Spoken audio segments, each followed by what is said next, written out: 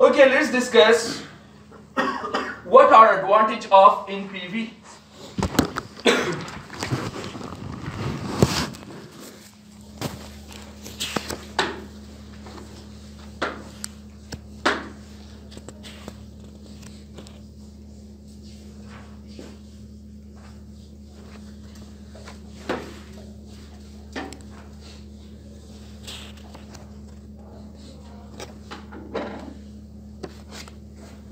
Advantage of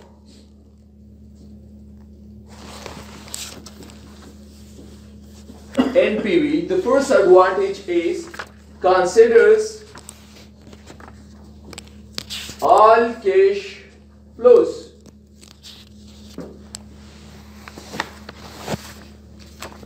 تر ټولو وړاندې د NPV یو advantage دا دی چې دا یو داسې تکنیک دی چې څومره کیش آوټ فلو او څومره کیش ان فلو چې لرو هغه ټول په خپل محاسبه کې راولي.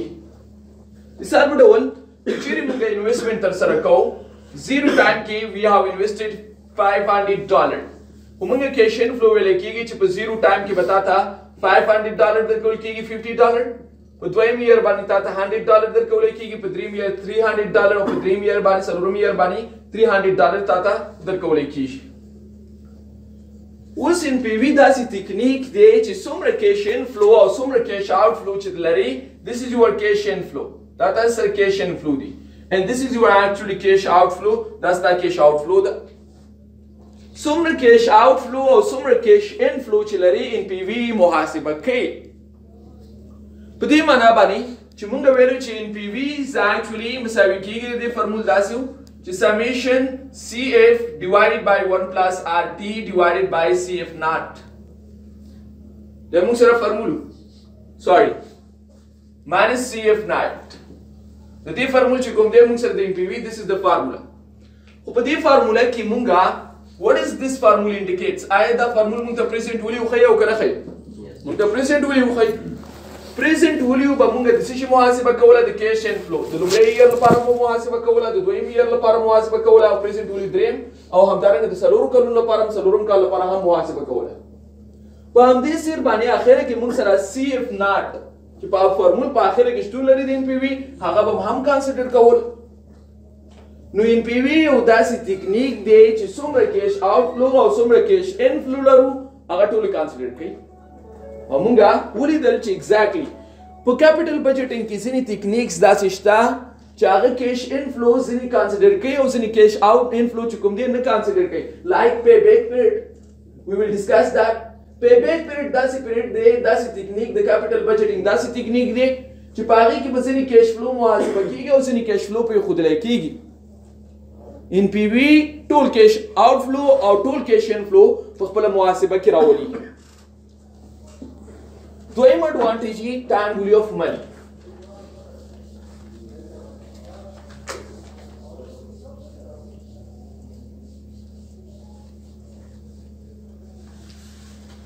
It considers time value of money. What does it mean? که چیرې موږ وګورو یو کیش ان فلو راکړی شوی وي موږ په دې باندې پوهیږو چې money has lost its worth. پیسې د وخت په تېرېدو سره خپل ارزښت له لاسه ورکوي and that is what we know about time value of money. خو اوس NPV چې کوم دی یو داسې تکنیک دی چې هغه time value of money چې کوم دی کنسیډر کوي. ستا د پیسو ارزښت چې څومره تللی وي هغه ارزښت منفي کېږي. یوازې تاسې د نن ورځ ارزښت چې کوم دی هغه موږ ته معلوموي. مثال په ډول که چیرې موږ کیش ان فلو واخلو 0 ټایم د صرف په 3 years که چیرې موږ انویسټمنټ د 3 کالو لپاره وکړو هغه ریکمنډ کوي $1000 $100 موږ ته راکولی کېږي $500 and $600.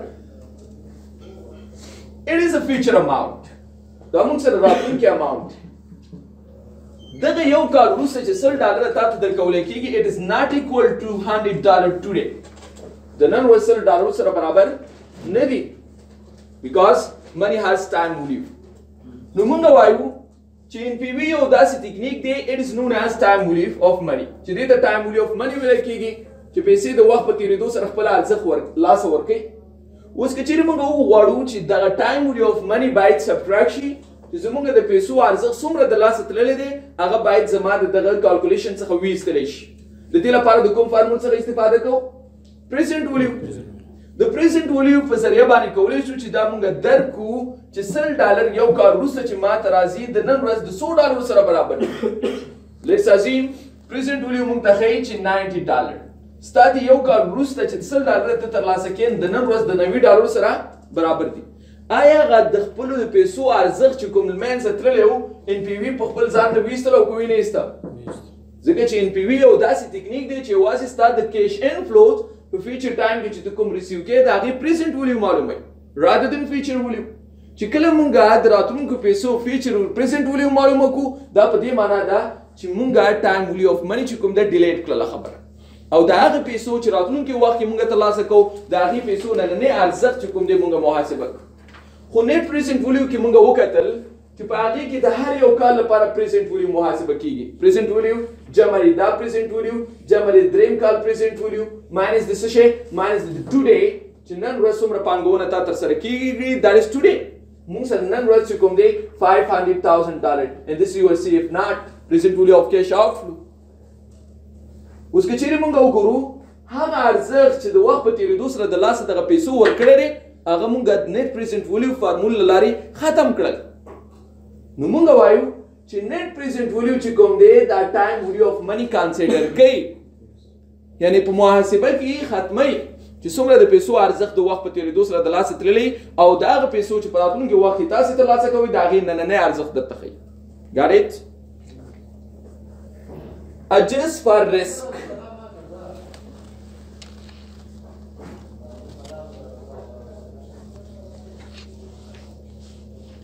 دریمه خبره مونږ سره کوي وایي چې adjust for risk. It is similar to the second point. دویم پوینټ سره تقریبا نږدېوالی لري. adjust of risk نه معنا دا دی چې inflation could also causes to devalue your money. انفلاسیون او د پیسو پړسو دا د دې لامل کېږي چې ټایم ولیو اف منی چې کوم دی رامنځته کړي. د پیسو ارزښت د څه له امله له منځه ځي؟ د انفلاسیون او د پیسو د پړسوب له امله له منځه ځي.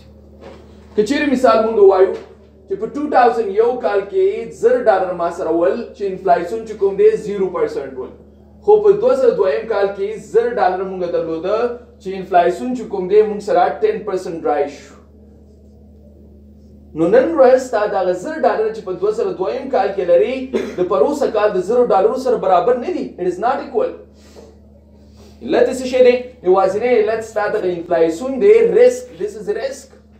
Inflation is risk. Inflation ستا سره risk. Why it is risk? Because you might face financial loss. ته د دې له امله د financial loss سره مخ کېږي. اوس که چیرې مونږ less percent د $12,000 واخلو how much is that? $100. $100 راځي. نو مونږ وایو چې مونږ د یو دوه کلونو ترمنځ $100 چې کوم دی لاس سره مخ شوي تاوان سره مخ شوي. $100 دغه تاوان چې کوم دی د څه له امله تاسو ته رامنځته شوی دی؟ due to risk. Which type of risk? Inflation risk. And inflation causes to devalue your money. انفلاسیون یو داسې فکتور دی چې ستاسې د پیسو ارزښت له لاسه ورکوي. $1,000 یې درلوده چې $1,000 یې ستا د $900 سره برابر کړ. devalue شو.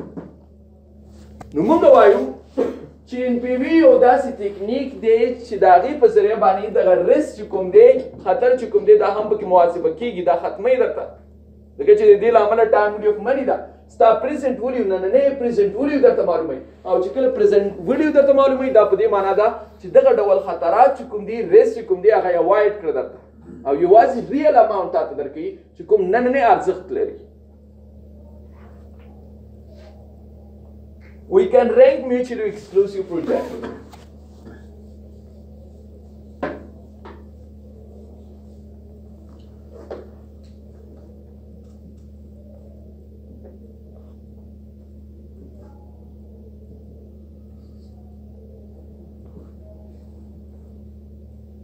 دا پوینټ مونږ ته څه ښیي؟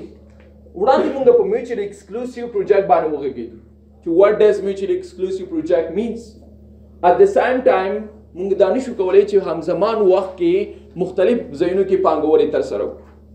سپوز تاسو سره 3 انویسټمنټ دي. په دغه 3 انویسټمنټ کې یوازې یو انویسټمنت تاسو کولی شئ په یو وخت کې دغه درې انویسټمنت تاسو نشئ راغستلی چې په هماغه ځای کې ترسره کړئ. اوس د دې لپاره ان پی وي چې کوم ده یو بهترین طریقه ده چې هر یو پروجیکټ ګټه چې کوم ده هغه درته رینک کوي چې کوم پروجیکټ تاته زیاته ګټه درکوي نظر کوم پروجیکټ دغه پروجیکټ تاته بل کوم پروجیکټ څخه کمه ګټه درکوي که زیاته درکوي. لیټس اسیم که چیرې موږ ووایو چې A پروجیکټ لرو B C D څلور پروجیکټ لرو. که چیرې تاسې د هر یو پروجیکټ چې کوم دی ان پی وی محاسبه کې نو ان پی وی might be 500. لیټس اسیم ان پی وی که چیرې موږ د دې محاسبه کوو might be equal to $1000. که چیرې ان پی وی د دې محاسبه کوو نو موږ وایو چې that is $200. ان پی وی د دې محاسبه کوو might be $10,000. ان پی وی یو داسې ټیکنیک دی چې دا درته ګوته کوي چې دغه میوچولی ایکسکلوسیو پروجیکټ کې کوم پروجیکټ would be better for the organization for corporation, which project is profitable for the corporation. یعنی موږ رینکینګ په دې کې کولی شو from highest to lowest. From highest to lowest. اوس highest کوم دی موږ سره پروجیکټ first position کې موږ سره D راځي. D give high profitable, it's high profitable business project. نو موږ وایو چې number 1. دویم کوم پروجیکټ موږ لرو second is actually B, this is second. third کوم پروجیکټ لرو C, this is third. او دریم څلورم پروجیکټ موږ سره 4 پروجیکټ لرو. نو موږ په دې باندې پوهیږو چې لومړی پروجیکټ هاي ان پی وی لري نو هاي پروفیټ به موږ ته راکړي. نو موږ د ان پی وی له لارې په دې باندې توانېږو په میوچولی ایکسکلوسیو پروجیکټ کې دې کنکلوژن ته راورسېږو چې which project is better than others. ځکه چې میوچولی پروجیکټ کې موږ دغه ټول پروجیکټ نشو اخیستلی. که انډیپینډنټ پروجیکټ وی نو دا ټول پروجیکټ به موږ اخیستی وي بغیر د پرتلې د اخیست. خو چونکې موږ سره میوچولی ایکسکلوسیو پروجیکټ دی په دغه پروجیکټ کې به یوازې یو پروجیکټ راپورته کوو نو موږ باید په دې باندې پوه شو چې کوم پروجیکټ ماته ښه دی. ان پی وی دا تاسو ته در په ګوته کوي چې which project is better. We have some other techniques. ځینې نور تکنیکونه د کیپیټل بجټینګ لپاره لرو خو هغه میوچولی ایکسکلوسیو پروجیکټ لکه څنګه چې ان پی وی تاسو ته ډیډکټ کوي هغه نشي کولی. سلام.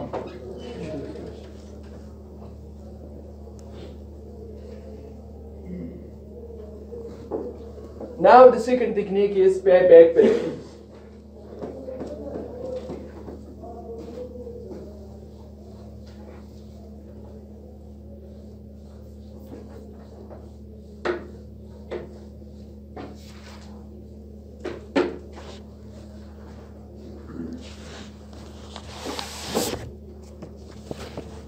Doing the capital budgeting technique tarazu payback period.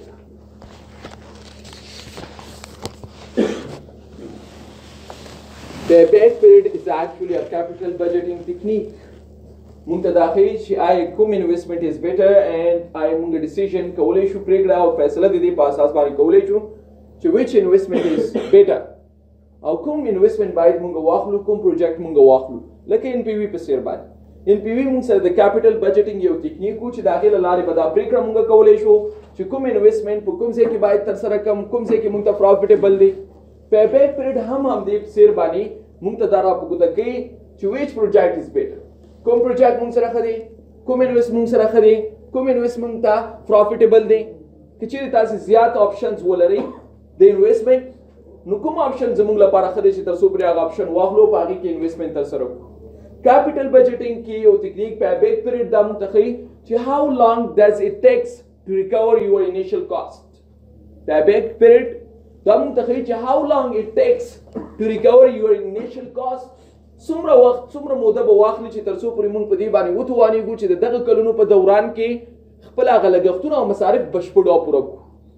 Payback period موږ ته دا راپګوته کوي چې څومره موده او څومره وخت به واخیستلی شي چې تر څو پورې موږ وتوانېږو چې خپل لګښتونه او مصارف را پوره کړو. That is known as payback period. مثال په ډول که چیرې موږ د 5 کالو لپاره پانګونه ترسره کوو چې initial cost is $500. initial cost موږ سره $500 دی. لومړی کال کې موږ ویل کېږي چې دا ته به $100 درکړو. کال کې $100. دریم کال موږ سره $100. دریم کال کې څلورم کال کې موږ ته وایي چې $100. پنځم کال کې وایي چې $100. شپږم کال کې موږ ته ویل کېږي چې $100. شپږو کالو لپاره که چیرې پانګونه ترسره کوي چې له تاسو څخه $500 initial cost غواړي لګښت غواړي نو تاسو ته لومړی کال باندې $100 شپږ کاله مسلسل $100 به تاسو درکولی کېږي. Now let's calculate whether to go for this project or not. اوس د دې محاسبه کوو چې آیا دا پروجیکټ مونږ واخلو که وای نه. How to know that? څنګه پوهیږو؟ We have to refer to capital budgeting techniques. مونږ باید تکنیکس باندې کار وکړو چې یو په هغې کې NPV وه. NPV له لارې کولی شي دا محاسبه کوي. Second technique is payback period. اوس د payback period له لارې محاسبه کوو. payback period کی تعریف باندې ځان پوه کوو. تعریف کې موږ داسې ویلې how long does it take to recover this initial cost. څومره وخت څومره موده به واخلي چې ستا $500 چې کوم دی دغه لګښت او درته بشپړ کړي. دغه لګښت او مصارف موږ څومره کړي دي؟ $500 مصارف کړي دي. $500 د مصارفو د پوره کولو لپاره به څومره وخت واخیستلی شي چې تر څو پرې دغه $500 ستا مصارف بشپړ او پوره کړي. راځئ محاسبه کوو. لومړی کال باندې تا ته څومره درکوي؟ $100. ستا کاست څومره دی؟ $500. که $100 د جیب ته راغله نو څومره کاست یې پاتې شولو؟ $400. یو کال یې درنه واخیست. دویم کال درش $100 درکوي $100. څومره کاست در سره پاتې دی؟ $400. $100 د نورم جیب ته راغله څو کاست شو تا سره؟ $300 شو. دویم کال یې پکې واخیست. دریم درش دریم کال کې څومره ډالر درکوي؟ $100. کاست موږ سره پاتې $300. $300 نه که $100 وباسو that is equal to $200. دریم کال پوره شو واو کاست یې پوره نه شو. څلورم کال درې شي څلورم کال کې $400 $200 $100 جیب ته راځي نو څو پاتې شول؟ $100 پاتې شو. پنځم کال چې کوم دی $100 راځي او کاست یې څومره پاتې دی؟ $100. آیا $100 به $100 سره ختم شي او که ختم نشي؟ that would be equal to zero amount. cost is fulfilled. څومره وخت یې واخیسته چې تر څو پورې زه وتوانېږم چې دغه کاست لاسته راوړم؟ 5 years. This is actually payback period. This technique is known as payback period. دغه تکنیک ته payback period وایي. مونږ ویلې چې د 5 کالو په دوران کې په دې باندې توانېږم چې $500 زما لګښت او مصارف زه پوره کړم. او همدغه وخت او موده تاسو ته payback period ښیي چې څومره وخت به په دې توانېږي چې دغه $500 مصرف او لګښت تاسو پوره کړئ. Got it? راځو مونږه د decision rule نه وړاندې یو example ته راځو. This is the example.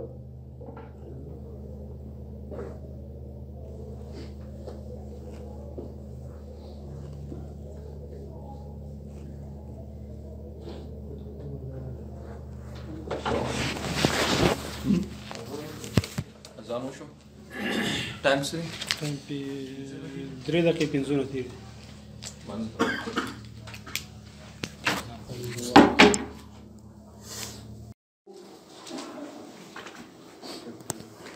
This is your years cash flow,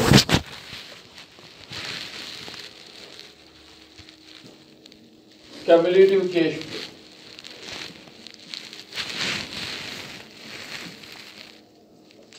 Years کچری وي پانګونه د 3 کالو لپاره ترسره شي on 3 years. Cash inflow outflow چې کوم ده that is $165,000 minus. Bracket means minus. لومړی کال به تاسو ته درکولی کېږي $63,120 cash inflow د لومړی کال. په دویم کال به تاسو ته درکولی کېږي $7,800 او دریم کال باندې به $91,080 تاسو ته درکولی کېږي. اوس موږ ته وایي whether to go for project or not, whether to go for investment or not. What is your decisions regarding this project? اوس موږ پریکړه او فیصله سره باید دغه ډول پروجیکټ واخلو او کو ونه. Remember یو پوینټ باید تاسو دې ته نظر وکړئ چې threshold level او دغه threshold level چې کوم دی د په حقیقت کې په 30 تاریخ باندې ښایي. 30 تاریخ threshold level. threshold level څه ښایي؟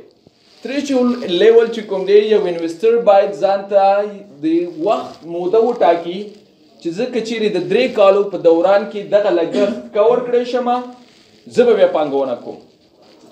که چیرې 3 کالو یا د 4-5 کالو په دوران کې زما دغه لګښت او مصارف مې پوره شول نو بیا به پانګونې ته زړه کوم پانګونه به کوم. خو که چیرې په دغه 4 کالو دوران کې مې پانګون لګښت او مصارف پوره نشو کړلی نو بیا لګښت بیا انویسټمنټ یا نه کوم نه ترسره کوم. نو اوس دغه کالونه محاسبه کولو لپاره موږ کوم خاص فارموله نه لرو، کومه خاصه طریقه او لاره موږ سره نشته چې د هغې په ذریعه باندې دا محاسبه کړو چې څومره کلونو لپاره که چیرې ما دغه کاسټ ترلاسه کړو نو بیا به زه انویسټمنټ کوم، او که چیرې مونږه مثال دغه کاسټ په دغه کلونو دوران کې ترلاسه نه کړو بیا به انویسټمنټ نه کوم. there is no criteria. مونږ سره د دې کرایټیریا نشته او نشو محاسبه کولی، خو انویسټمنټ چې کوم دی د ځینې ایکسپیرینس په بنیاد باندې د ځینې هسټوریکل ډیټا په بنیاد باندې دا پریکړه کوي که چیرې د 3 کالو په موده کې مې دغه کاسټ کور کړو نو بیا دین آی ویل گو فار انویسټمنټ، بیا به زه انویسټمنټ ترسره کوم، ادروایز ناټ، او که نه انویسټمنټ نه ترسره کوم. لیټس اسیوم مونږ دا فرض کوو که چیرې د 2 کالو دوران کې مونږه پانګونه کاسټ ترلاسه کړو نو بیا به زه پروجیکټ اخلم، او که چیرې د 2 کالو په دوران کې مې دغه کاسټ پوره نشو کړلی نو بیا پروجیکټ نه اخلم. اوس راځو مونږه دغه 2 کاله چې کوم دی دا ګورو چې آیا 2 کالو کې به ما $165,000 چې کوم دی کاسټ پوره شي او که کاسټ به پوره نه شي. $165,000 تاسو $165,000 دي ماینس لومړی کیش انفلو تا واغسته 63,120. اوس دغه 63,120 ستا کیش انفلو ده، ستا جب ته راغلی، دا باید ستا د لګښت څخه ماینس شي. که چیرې د لګښت څخه ماینس کو how much is that؟ څو راځي 101 880.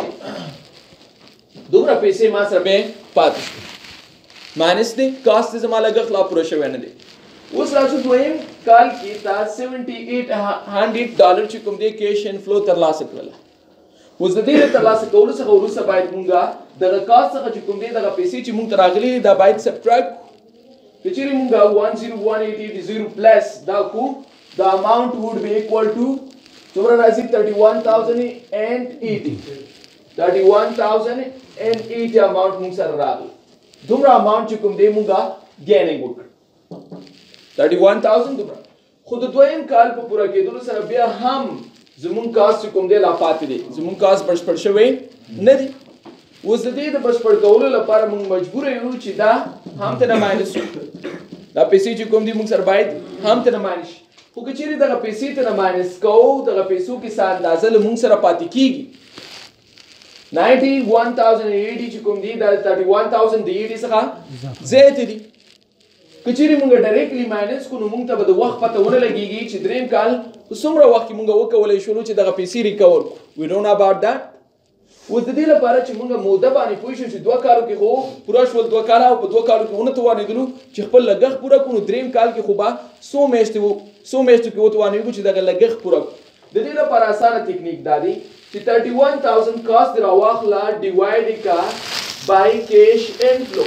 ستا په کیش انفلو باندې ستا کاسټ چې کوم دی د اخر کال کې څومره پاتې دی 31,080 پاتې دی، نو ورته وایي چې 31,080 divided by cash inflow د دریم کال د څومره ده 90,080 91,080 باندې ډیوایډ کړه 91,080 باندې ډیوایډ. که چیرې دا مونږ ډیوایډ کو that would be equal to 0.34 نو جواب مونږ سره 0.34 راغلی. اوس که چیرې مونږ دې ته پام وکړو په بیک پیریډ 2 کاله خو پوره واغستل 2 کاله دې دا شول او دریم کال کې چې کوم دی 0.34% چې کوم دی دا مونږ سره واغستل شو. اوس 34% څنګه پیدا کوو چې څو ورځو کې مونږ دا کاسټ کور شوی، څو میاشتو کې دا کاسټ کور شوی دی. مونږ په دې باندې پوهیږو چې کال چې کوم دی 365 ورځې دی او 365 ستا 70% دی، نو مونږ سره 100% باید پکار دي 34% مونږ سره پکار دي. که 34% دې واخلو x راځو مونږه 365 multiply by 34 divided by 100. Please calculate.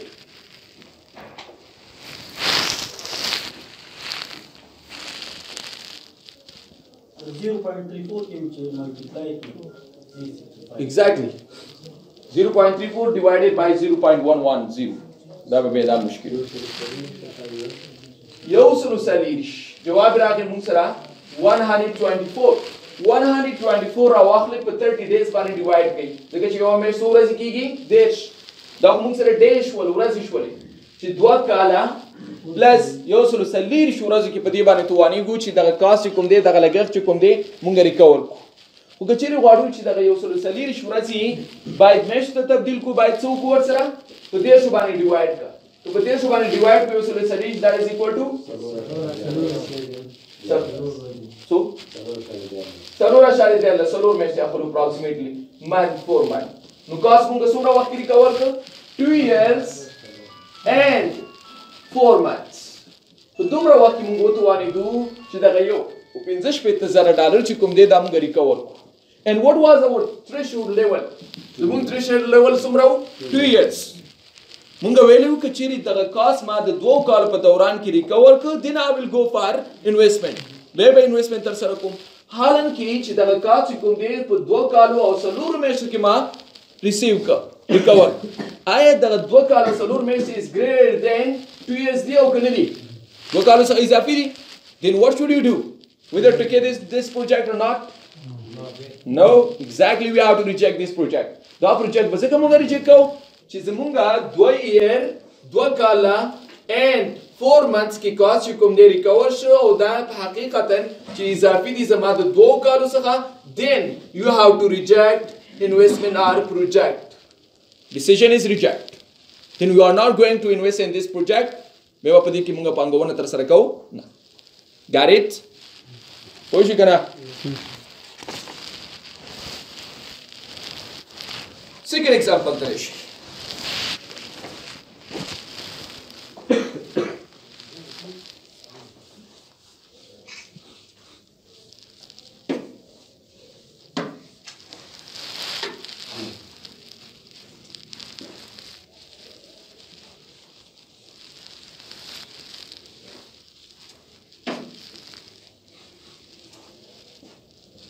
second example موږ سره دوه پروجیکټ راکړی شوي دي project A and project B مونږ ته وایي چې let T static is equal to 3 years ویل شوي دي چې چیرې تاسو سره threshold level چې کوم دی is equal to 3 years وي او لومړی پروجیکټ درکړی شوی دی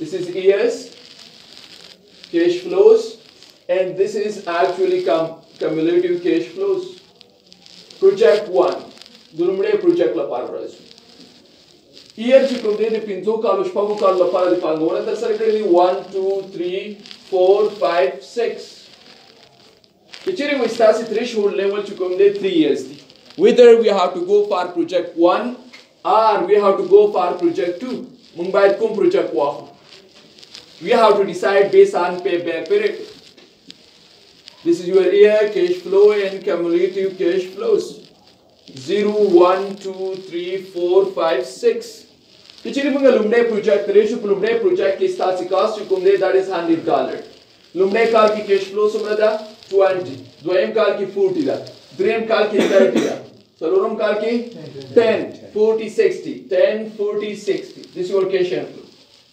now let's calculate through payback period payback period ترازو دا محاسبه کوو چې موږ باید دا پروجیکټ واخلو کدا کاست چې کوم دی $10 دی $10 چې کوم دی کچې د 100 کمیونټي موږ سره $10 شو $10 دا $10 ماینس کوو ځکه چې $10 تاسو جب ته راغلي چې کله جب ته راغلي نو لګښت به دې پوره شي نو څومره تاسو را پاتې شي لګښت $80 $40 تر ماینس کې ځکه چې $40 دویم کال باندې ترلاسه کړلی that is equal to $40 دریم کال باندې کچې ماینس کو $30 how much is that $10 به موږ سره پاتې شي $10 is equal to 0 نو موږ په دې باندې وتوانېدو چې د 4 کالو په دوران کې موږ دا کاست ریکور کړو که دې پروجیکټ ته موږ وګورو آیا ټی سټاریک چې کوم دی 3 دی آیا 3 چې کوم دی د 4 څخه کوچنی دی او که نه $10 د 4 کلونو په دوران کې ریکور کړی شول حالانکه چې ستاسو threshold level څومره دی 3 years ده then what is your decisions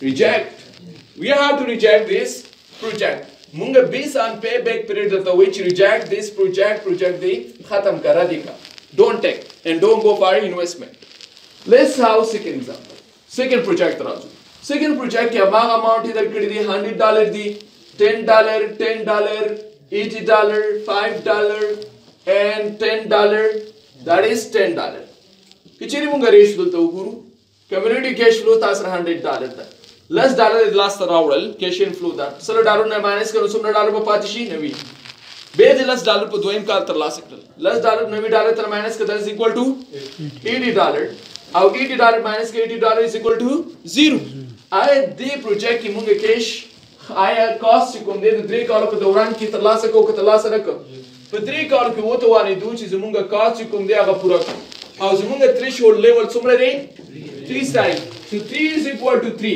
whether to go for this project or not yes exactly we have to go for this project because it satisfies our threshold level got it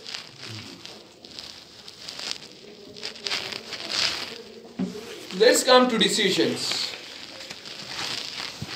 decision rule taraz we have two types of projects write down this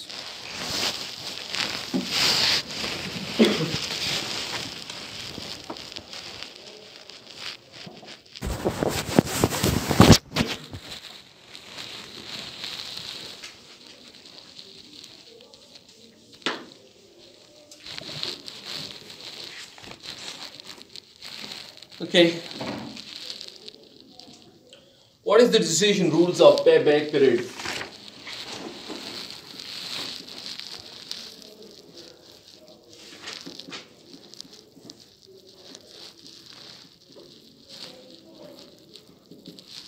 we have two types of projects the first one is independent projects and the second type is exclusive project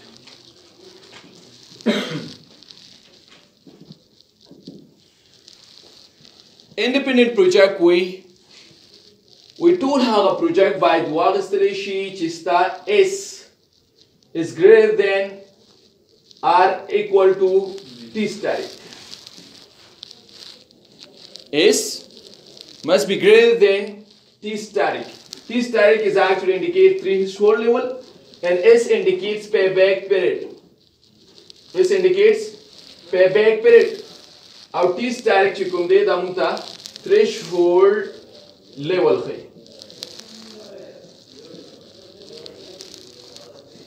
Kichiri munga ratio munga wele kichiri sta T static the payback period sa kuch ne vi aw ya misawi vi then we have to go for project.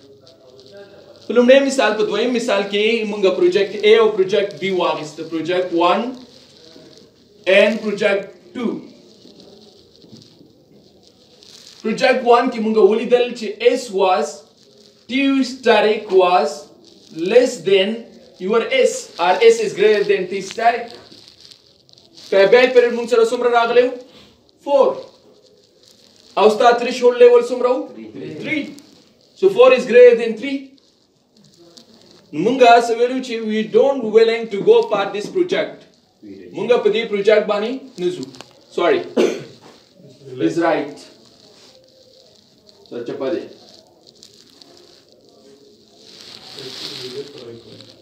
this halat this static must be greater than uske chiri mung tare shudalta zumung 3 sharehold level chikom de that is 3 years our payback period zumunga salor kala de ai zumunga da payback period che is de that is zumung the threshold level sa khaloi de o kaloi na de then we have to reject because S is greater than T statics.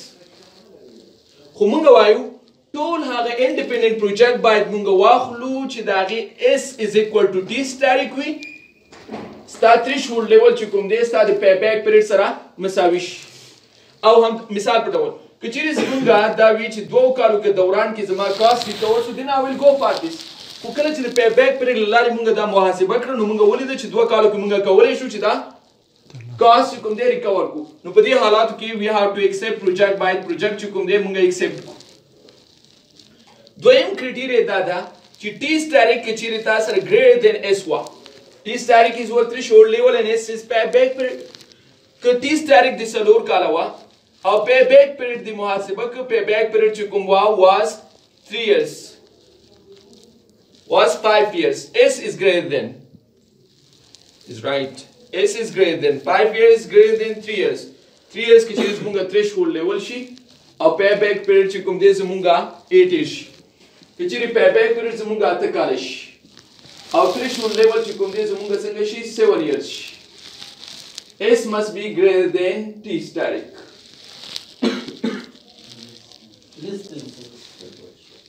T static S is payback. Payback period must be less than your T static. Yes. Is it right? Yes. S is greater than T static. S must be less than T static. Dulta munga sulical? Yes, exactly. Dulta be munga such a paulical. Alright, it's right. It is right, exactly. T static kachiri munga the threshold level na low. Threshold level, sorry. Kachiri munga threshold level starts the payback period sa low, then we have to accept rather than reject. Us kachiri munga dulta guru. T static tas rasumra de 5 years de pinza kala de. Aw zumunga payback period tas muhasaba kade su kala de tas sara 3 kala. Tas weli di kachiri de pinzo kala pa dauran ki. No, it is wrong yaar. It is wrong. Payback period de 3 kala ki recovers. Aw T static chukum de data sara pinza kala de da sarcha parazi. Go for it. Huh?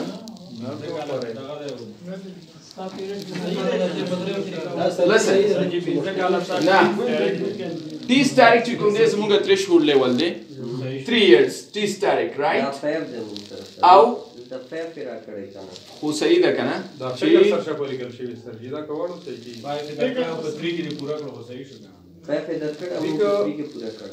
Yes, exactly, it's right. Sorry, definitely it's right. Okay, listen. Exactly, it's right. No problem is there. सही है बिल्कुल. कचेरी मुंग sir S T static चुकुम दे it is greater than your S. Our T static tas the sakhay threshold level khay. S चुकुम दे tas the payback period khay. यानी कचेरी मुंग threshold level ta करेवी कचेरी 5 years की मुंग cost recover कर then we will go for project. वो कचेरी मुंग payback period मुहासिबा को payback period मुंग तसलूर काला रागल दा पदी मानाश वाला चिस्ता threshold level चुकुम दे is greater than your star चुकुम दे payback period सका. यानी मुंग 5 year is greater than 4 years. ताप सलोरु कालू की cost recover करे दे. हालांकि expectation दे सोदा लो दो पिंज़ काला तो लो दो. Then we have to go for what? We have to accept your project. We have to accept cow या. वो कचेरी मुंग सरदार से हालातों S is greater than T static को payback period the is a few. Start the threshold level सका. दा पदी माना बानी ची पिंज़ काला दी payback period हो threshold level दी सलोर. Expectation de deri da lodo chi saloru kal dauran ki bayat full cost chi kum de recover kam ko so kal pa dauran ki de recover ko pinza kal then we don't go for project investment then we have to reject be why kum de reject plus that the independent project chi kum di if it is equal which is T static starts barabar hu yo T static is equal to S then we have to accept. Our kachiri tasara dasi which T static is greater than S, then we have to accept. Only the case for independent project ki kachiri mungsara S greater than T static ko beba munga rejection ko daga investment. Got it? Let's take an example. Kachiri munga example derishu salo pinzo project lare. A, B, C, D. Stars in threshold level mulida. Threshold level chukum de musara pedashu de project chukum de T static was equal to S. Payback period chukum T static sar masavi. The date chukum de T static chukum de is less than S. Meravani sanga.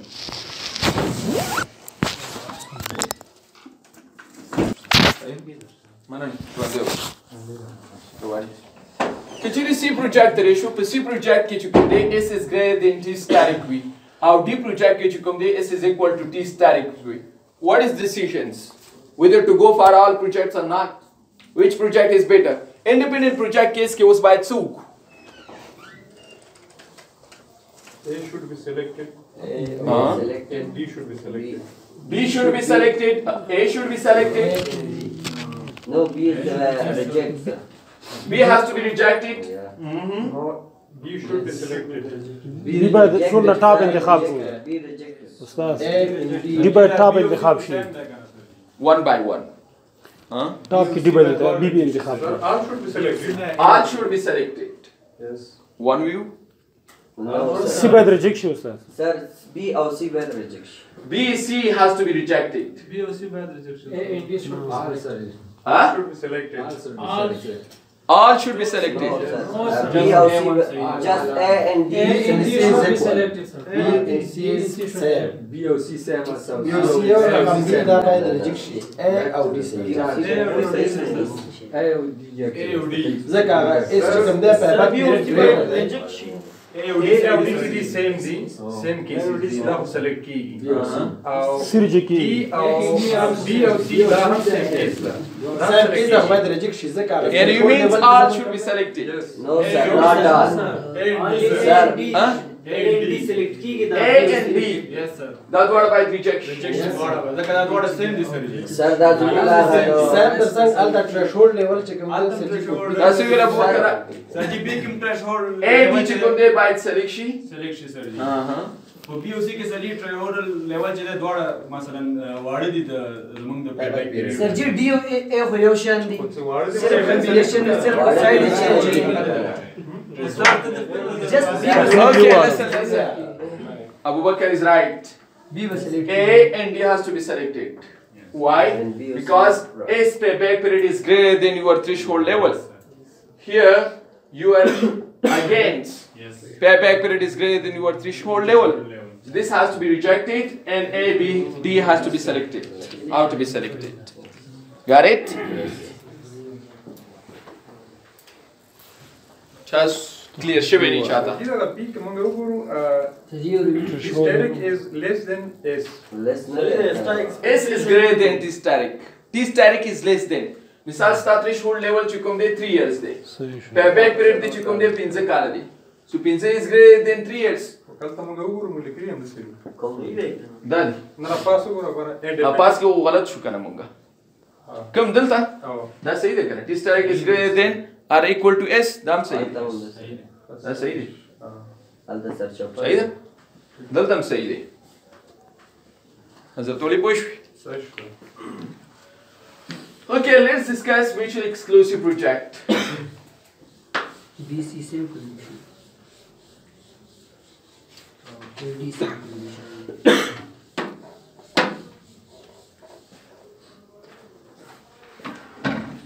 Mutually exclusive project لپاره مونږ ویلې چې هغه پروجیکټ هغه انویسټمنټ چې یوازې مونږ کولای شو چې یو پروجیکټ کې پانګونه تر سره کوو او نور پروجیکټ کې پانګونه at the same time نشو تر سره کولی همزمان په یو ځای کې یو پانګونه تر سره کولی شي که څه هم تاسو سره سل انتخاب شتون ولري د دې لپاره مونږ سره د pay back criteria دا ده چې select those project that has T static or threshold level is higher. Threshold level is higher. Select those projects. Or we can say select those projects that S payback period is low. That payback period is low. We told haga project select ka چې پاغي کې ستا T static چې کوم دی هغه لوی وي ډیر وي خو ستا payback period چې کوم دی هغه باید کم وي payback period دی کم وي مثال په ډول کې چې موږ project راکړی شي A project B C and D په A project کې موږ ته ویل کېږي چې T static is equal to 6 years while your payback period is 2 years. همدارنګه بل project لرو چې T static is equal to 3 years S is equal to 3 years. بل project لرو T static is equal to 10 years S is equal to 2 years. بل project لرو چې T static is equal to 3 while S is equal to 7 years. Which project is better to go for? B. Only in mutually exclusive project we can only select one project. په mutually exclusive project کې موږ ټول نشو انتخابولای لکه څنګه په independent project کې موږ دوه انتخاب کړل A and D. خو په payback period کې په mutually exclusive project کې به موږ یوازې یو انتخابو د یو څخه زیات نشو انتخابولای. Which one is better? C. Why? high. Exactly. We have to go for C. Why? Because we can recover the cost within 2 years, while we expect in 10 years. Last کالو کې د expectation لرو چې cost recover شي, then I will go. او حالن کې تاسو 2 کالو کې recover. Then we have to go for this. کدی کې استری شو. دې کې موږ سره threshold level شپږ دی, او 2 کالو کې expectation دی کم دی. او 2 کالو کې recover نظر دې project ته کوم دی تا بد تمامېږي. ځکه چې په دې کې لس کاله ته expectation کولو 2 کالو کې recover کړ. دې کې شپږ کاله د expectation کولو 2 کالو کې recover. نو موږ وایو سی کدی ته ریشو ستا threshold level ستا دغه سره برابر دی so it is not better دا پروجیکټ موږ سره هم خنه نظر دی پروجیکټ سی پروجیکټ تا ولې ځکه چې threshold level ستا د بیک پیریډ سره مساوي دی نو دریم څلورم د پنځم ته ریشو D T start چې کوم دی 3 کال دی او اس چې کوم دی و کال دلته خو بيخي توانی ځکه چې s is greater than your t static then we don't go for this project then we have to only select c project by c project انتخاب got it yes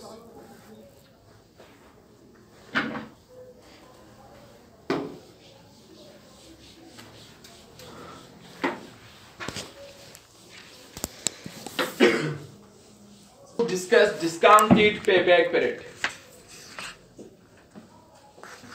Problems with payback period.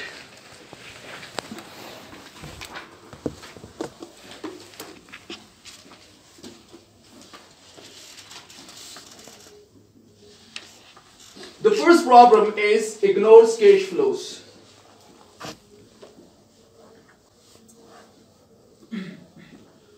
For net present value ki munga yo advantage wele chi it consider all cash flows awal ta mu katal chi tool cash flow chi kum de consider keda payback period yo azine istunza star istunza dada chi aga cash flow chi kum di tool cash inflow or tool cash outflow na consider kai tar threshold level puri zi tar payback period puri zi او da gis khawrusta cash flow chi kum di aga khpla muhaseba kin rawuli misal bdol munga udan example ki wele کچری تاسو سره کاست $500 وي فار 0 year لومړی کال کې تاسو 100 درکې دویم کال کې تاسو 200 درکې دریم کال کې تاسو 100 درکې څلورم کال کې تاسو 100 درکې پنځم کال کې تاسو 200 او شپږم کال کې تاسو $200 درکې 5 4 and 6 کچری موږ په بیک پیریډ لاري محاسبه کوو موږ وایو چې باید موږ دا کاست پوره کړو ګورو چې په بیک پیریډ زموږ څومره دی په 100 کالو کې توانې کو چې دا کاست موږ پوره شي کدل د لار شي $100 به پاتې شي $400 ک $200 ته لار شي 100 پاتې شو $200 ک $200 لار شي how much $100 پاتې ک $100 ته لار شي 100 پاتې شول 0 100 کالو کې وتوانی دو څلور کا اوس په بیک پیریډ چې کوم دی is equal to 4 years خو آیا موږ دا کیش فلو چې کوم دی دا محاسبه کړلې نو کاست چې کوم ځای کې پورا شول بس هغه ځای پورې د دې محاسبه ده ورسته څومره کیش فلو چې پاتې دي هغه نه محاسبه کړي was the 5 year او پنځم شپږم او کال او د پنځم کال کیشن فلو ته لري خو په بیک پیریډ خپل محاسبه کې رانه وستل د ته ټولو غټه ستونزه ده دویمه ستونزه دا ده چې it ignores time value of money بل ستونزه موږ سره د time value of money ده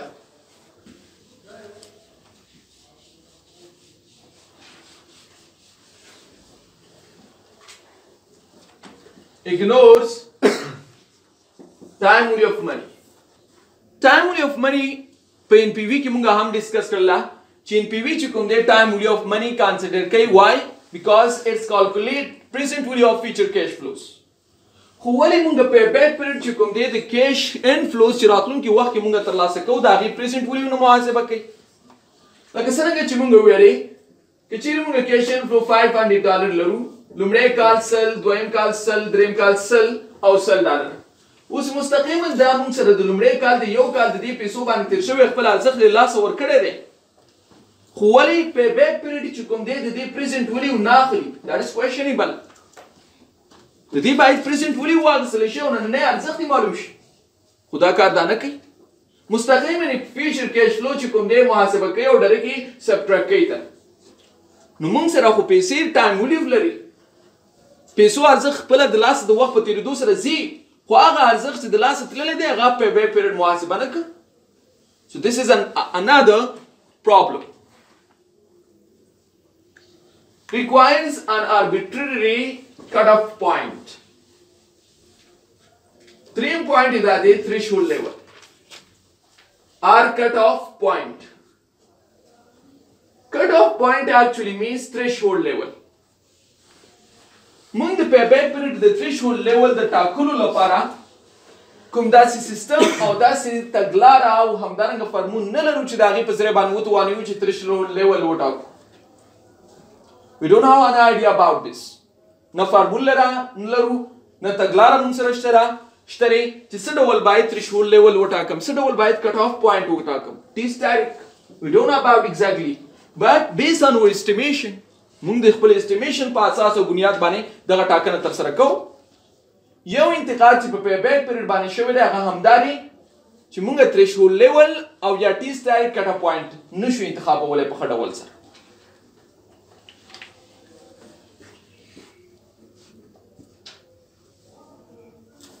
Okay, this is the example. There was discounted payback period tarasu.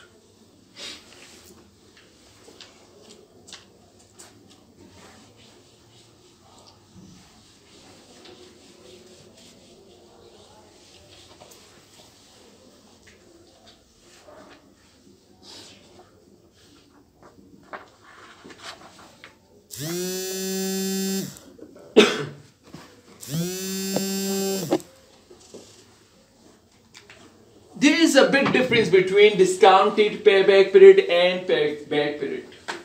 We already discussed about payback period. Payback period munga opechanda.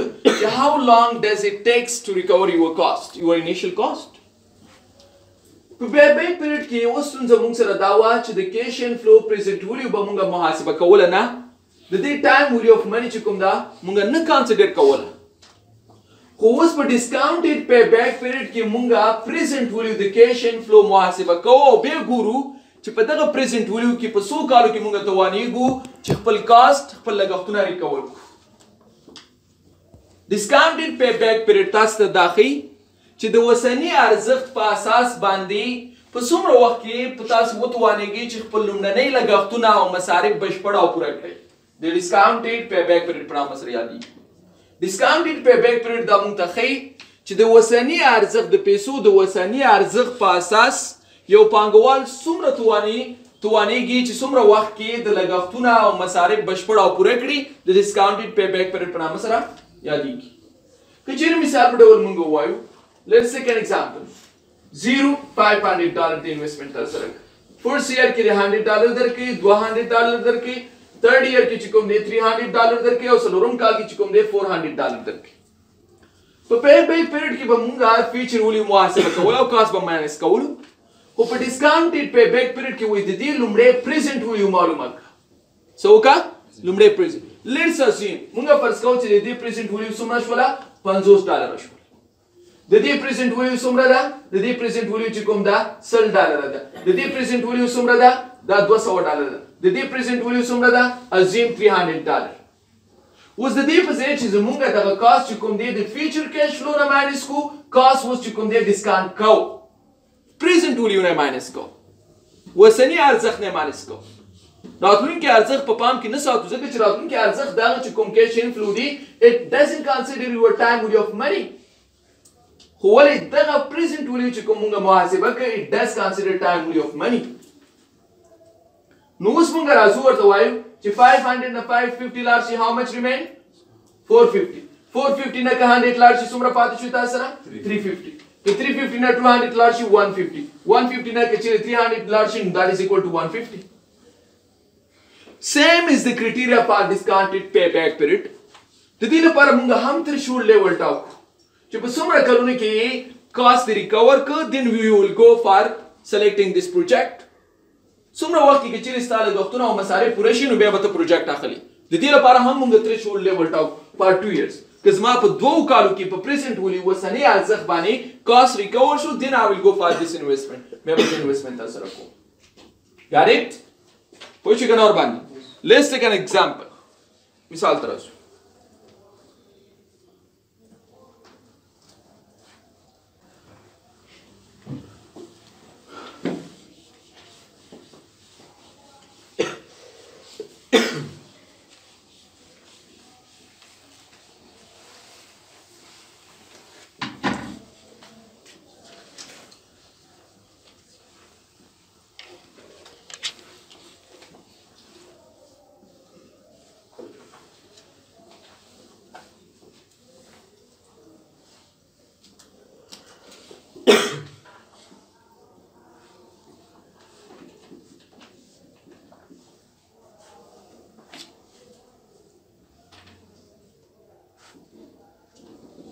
Okay, kachiri munga pangona 0, 1, 2, 3, 4 years la para sir.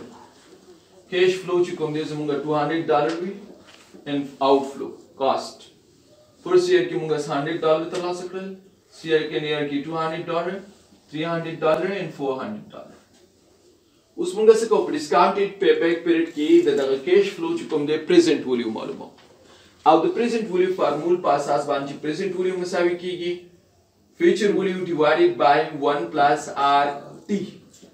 दा मसावी कीगी. Future value चिकम दा सुमरा दे दाखु मंग सला $200 दा वसने आज तक दे सुमरा दे $200 दे जिके ची इट्स टुडे नन रस्ते $200 लरी नो आज तक बे सुमरा भी को $200 बे present value is $200. This is the cost minus. Okay, the $100 चिकम दे present value मालूम हो. Present value मसावी कीगी future value तासरा सुमरा दा sell divided by किचरी तासरा R चिकम दे 10%. Divided by what? 1 plus 0.10. So by taksim ko power diso so kala tirshi with your bani yo kala di bano bapu ige doem the relations doem kala para present value masawi kigi 200 divided by 1.10 so kala or bani tirshi with 2 kala present value badadila para masawi shi 300 divided by 1.10 so kala or bani tirshi with 3 kala. Now, the present value is equal to 400 divided by 1.104. Please.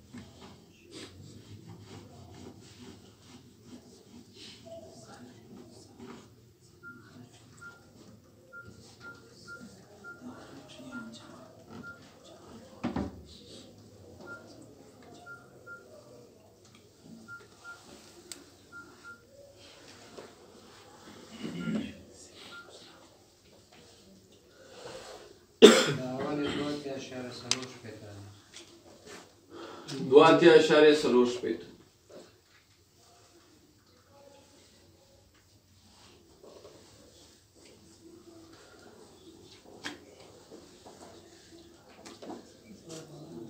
نوي اشاره 90.90 then 165.28 then اول ويت درهم چې دی والله طوال اول نوي اشاره نوي درهم یو څو 15 اشاره 23 درهم 215 اشاره 9 او درهم 203 اشاره 9.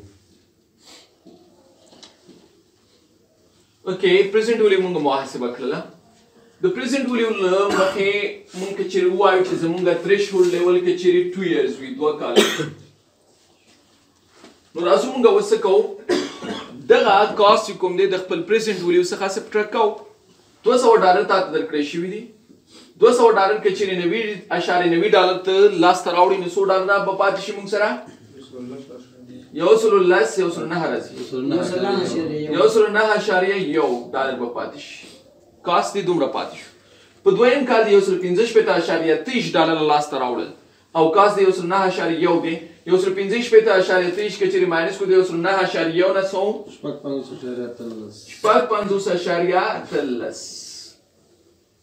کچری مونږ وګورو سیمپل مونږ وایو د دې لپاره چې مونږ یو کال په دې باندې کوی شو چې یو کال مونږ سره ولګیدل. This is the first year. یو کال مکمل واغست. اوس مونږ دا محاسبه کوو چې څومره ورځې اخلي نو مونږ مجبور یو چې د دې فارمول څخه کار واخلو چې cost divided by cash and flow. cost د څومره دی؟ یو سل لس یو نوي یو زر یو نوي divided by cash and flow د څومره ده؟ یو سل 15 divided by 28. 109.1 دی سر. ها؟ يوصل لها شريو. Oh, sorry. يوصل لها شارية يو. نو موږ سره یو سل 15.23 باندې تقسیم کړي څو راځي جوابي